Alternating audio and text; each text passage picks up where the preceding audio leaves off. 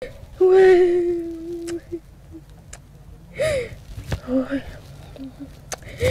we need as our families, speed justice. It is the pain of a family that has been agonizing over the circumstances that occasioned the murder of 27-year-old Eric Makau Musyoki. Na madai kwamba ulihusika katika hayo mauaji. Ulifanya nini haswa? Unaweza nielezea? And the family believes it is this man, his own uncle, that was behind it. No, nimekutafuta sana. Nikuhusiana na mauaji ya Eric. I never did it. Don't know that story very well. And now the law may finally be catching up with Kasyoki, who remained at large despite the damning allegations and a police indictment. The Director of Public Prosecutions, in reacting to Citizen TV's expose, said in a tweet that his attention had been drawn to the Citizen TV story, adding, quote, "Due to the nature of this case, the DPP has directed that immediate legal steps be taken to ensure justice is done," end quote. The Directorate of Criminal Investigations also told Citizen TV Monday that renewed efforts to arrest the man were underway. But Kasyoki is also now under siege on the business front.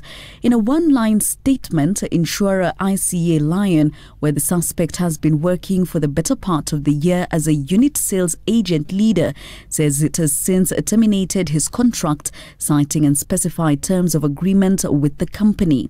He had previously been a manager and agent with Jubilee Insurance, where he left late last year. Detectives suspect that Kasyoki is the one who arranged for the life insurance policy in the name of his nephew and then allegedly planned for his murder. And after the 27-year-old, who had no formal employment, died, the accused immediately commenced the insurance claim of 9 million shillings, as seen in this document in Citizen TV's possession. One worth 1 million shillings with Jubilee Insurance and the other worth 8 million shillings with AIG Insurance. Citizen TV also obtained details showing that the Directorate of Criminal Investigations at Kangundo Police Station had issued a warrant of arrest against the accused man as early as August 22nd, 2017.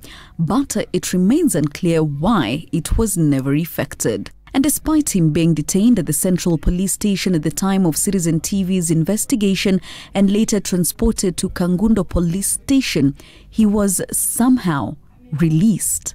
For a man who is now effectively on the run and just having lost his job, it may prove even harder to escape the police net, with efforts boosted towards his arrest to have him answer to his alleged part in the murder of a 27-year-old man whose family has been agonizing.